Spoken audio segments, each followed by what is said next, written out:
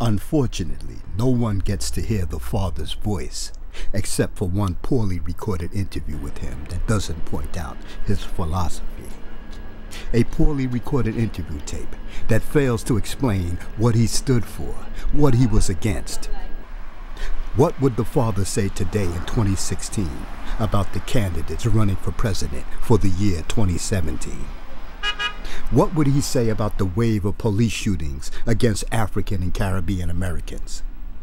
What would be his stance on the marijuana laws? What would he say about the music being made today by black people?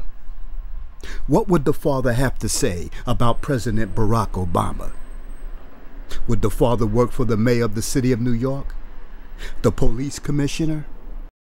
The documentaries by SHABAZZ Productions address these types of questions and, more importantly, provide answers.